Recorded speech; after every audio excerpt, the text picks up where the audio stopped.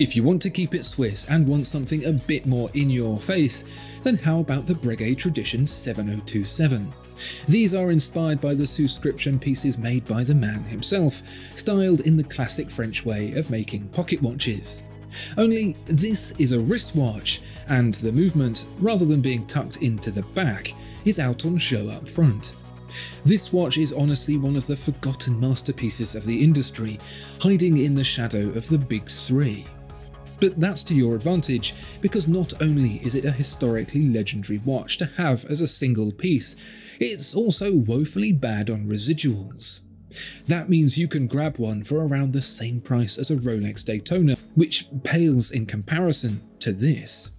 If you like watchmaking and want to put the lot on an example that best represents that, this is it.